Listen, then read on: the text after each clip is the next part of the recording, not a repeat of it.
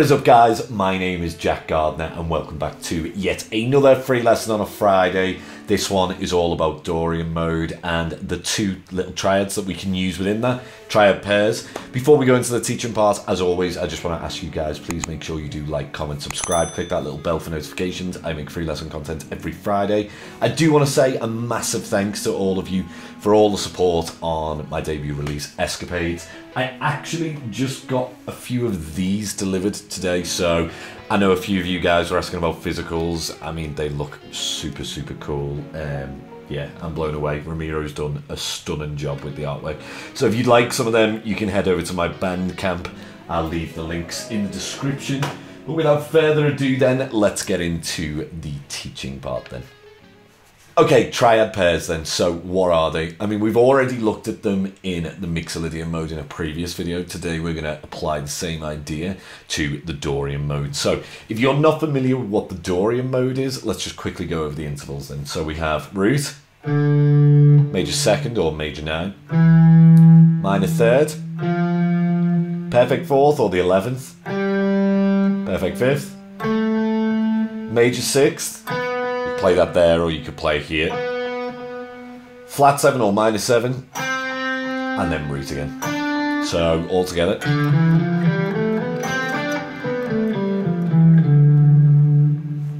So the chord that we play that over is going to be a minor 7 chord. Now, what we are going to do in order to build these triad pairs is we're going to harmonize that scale. So by that, I mean we're going to build triads on each degree of the scale using the formula, if you like, you know, 1, 2, flat 3, 4, 5, 6, flat 7, root. So we would have, the first one is going to be like a D minor triad, if you like. So you would have, now if we build it from the second degree, we actually have a minor triad again, so an E minor triad. Now, what are they in relation to a D root though? This is where it becomes important. So triad pairs, I always like to think of them, they usually are like the same chord type. So in this case, it's minor next to each other within the scale. They always seem to work really well. So D minor, that's this, but E minor, what are those intervals to bring it back to that point? So E in relation to D is actually the major second or the major 9, if you like, if you're thinking of it as an extension here. Then we've got the, that's the 11th or the 4th, the perfect 4th, so that's the next extension. And then finally we have the major 6th, which gives it that classic Dorian vibe. So all together, they are all the extensions of the chord. Think about it, when we build chords traditionally, we go 1, 3, 5, 7, 9, 11, 13. We are playing 9, 11, and 13, or major 6th if you like. So that is going to give us the sound of an extended chord. Now this is where it's cool, and in that improvisation at the beginning, I think I used that once, but it's important to realize that you can use this in both ways. You can use it in your comping, or you can use it in your single line playing. So what do I mean by that? So if you've got a D root going, you can play stuff like this. There's D minor, isn't it? There's our D minor triad. But we could play an E minor triad over that D. Hopefully straight away to your ears, that sounds like the Dorian mode. Or imagine there's another triad. If you know your triads all over the neck, this should be quite easy to do. There's another triad, that's a D minor triad here. We take it up 2 frets, we've got an E minor triad for a D root.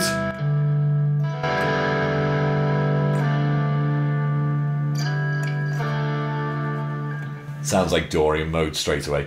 So what I would suggest you do then is experiment with these triads as much as you can. Maybe stick to like a couple of positions. I always bring it back to the minor pentatonic because I think that's the easiest for people to solo in a melodic way and phrase in a nice way when they're first learning these kind of ideas. So I mean, you have like a D minor triad here.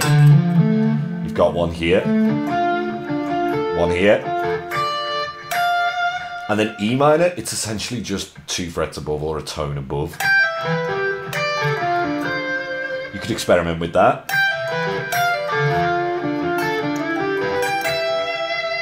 If you know them all across the fretboard, this is where this is going to really open doors anyway, especially when you play them in like sequences like this.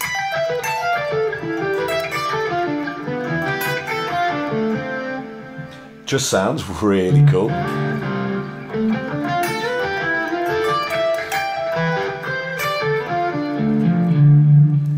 You can hear straight away, or you should be able to anyway, that sounds like the Dorian mode.